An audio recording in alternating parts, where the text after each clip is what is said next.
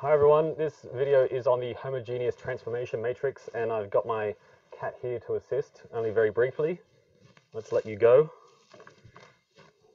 Off you go. Off. Shoo. Right, so previously we looked at the rotation matrix, and now we're moving to transformation matrices. And here we are on our roadmap.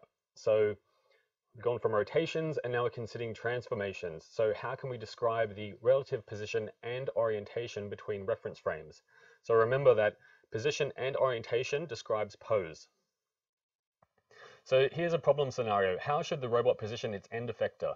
So we have an environment with different actors, a camera, an object, a robot arm, and our reference frame or the inertial frame. And so given the following poses, that is a combination of rotation and translation, we have our pose from inertial to camera, pose from camera to object, pose from inertial to base, and our pose from base to end effector. Then what is the pose from the end effector to the object? So we can combine rotation and translation. So here we have three different reference frames, each with the translation vector and the rotation matrix between each. So translation and rotation.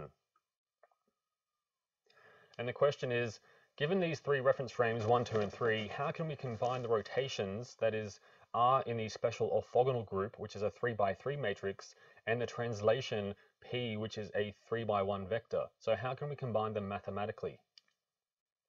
It's not possible to concatenate the information like so. We can't just multiply rotation and translation by putting them together. This is because when we combine rotation and translation like this, we have a 3x4 matrix, and what we need is to expand it to a 4x4 matrix. So here you can see the transform from 1 to 3s, the transform from 1 to 2 by 2 to 3, and in each of these transforms I have the rotation component, translation component, 0, 0, 0, 1. Rotation, translation, 0, 0, 1. Right, so this is a 4x4 matrix, and we can multiply this through. So we'll have R1 to 2 by R2 to 3, a rotation by this translation plus this translation. And this gives us our transformation matrix from 1 to 3.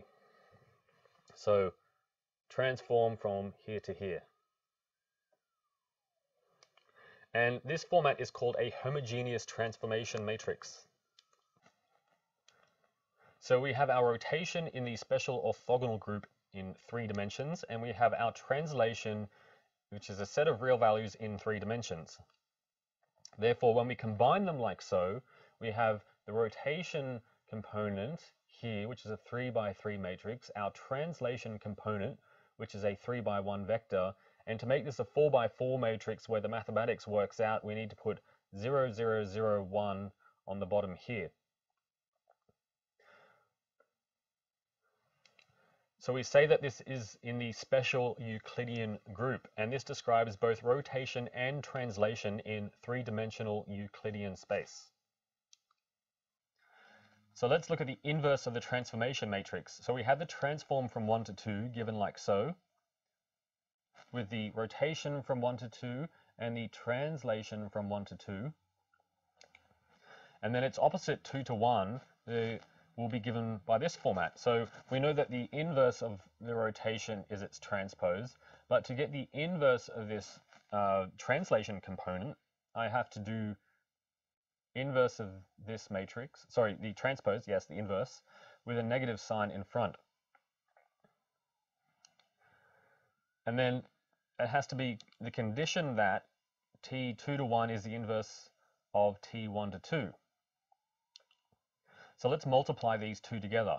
T1 to 2 by 2 to 1, with the diagonal elements here equivalent, is given like this. So this and this. And let's multiply this through.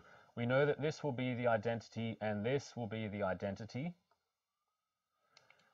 And therefore we're left with this, and these two will cancel out and give 0, and so we have this, which is the identity matrix. So yes, this must be the inverse or the opposite of T1 to 2.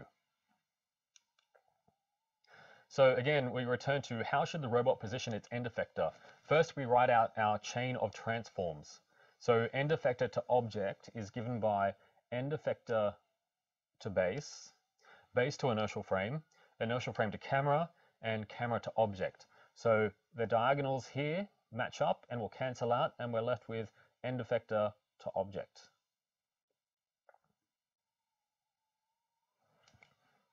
Then we just need to invert the relevant transforms. So if we have base to end effector, then we just invert it.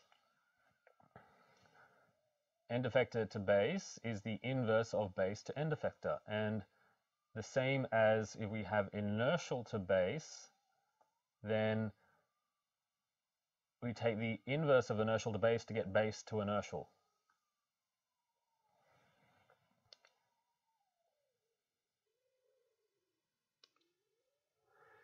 So another thing we might want to consider is what is the distance from the end effector to a point? So given a point specified in the inertial frame, that is with this superscript I, then we have the transform from inertial to base and the transform from base to end effector frame. How far is the point from the end effector frame? So in what direction should the robot move? So now we have to consider point transformations. So I define a point in frame B here, like so, with the superscript B. And I know the transform from A to B. Then what is the distance of the point with respect to frame A? How can we describe this mathematically? And we can't just multiply this 4x4 transformation matrix by a 3x1 vector. It's not going to work, so we need to do a bit of manipulation. So to do point transformations, we need to use a homogeneous point transformation. That is, I've now changed this translation vector with a little tilde on top to denote the homogeneous form. And this will be a 4x1 vector. So I'm going to expand this out. You'll see I have my translation vector with a little 1 on the bottom. So it's a 3x1 and a 1x1, which gives me a 4x1. And the mathematics multiplying by a 4x4 matrix will work out. And when we solve this, we will have this vector. And therefore, the point with respect to A is the rotation from A to B multiplied by the point in B plus the translation vector from frame A to frame B.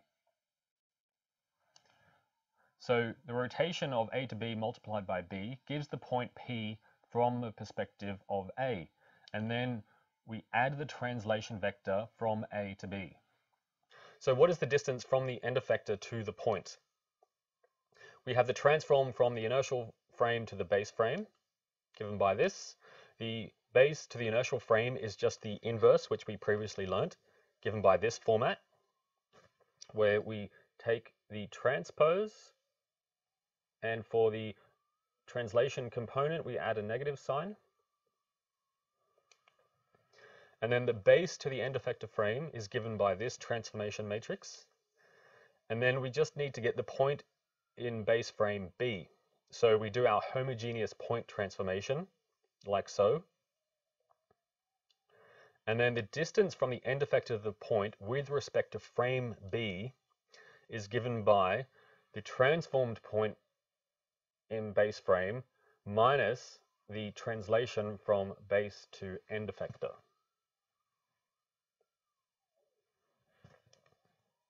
So to summarize transformation matrices, when we combine the rotation and translation like so in this matrix format, this is a homogeneous transformation matrix, which is 4x4.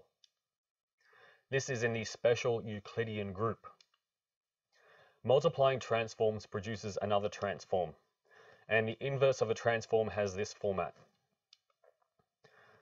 To do a homogeneous point transformation, we must modify our translation vectors, or our point vectors. And this is the solution to transforming between frames.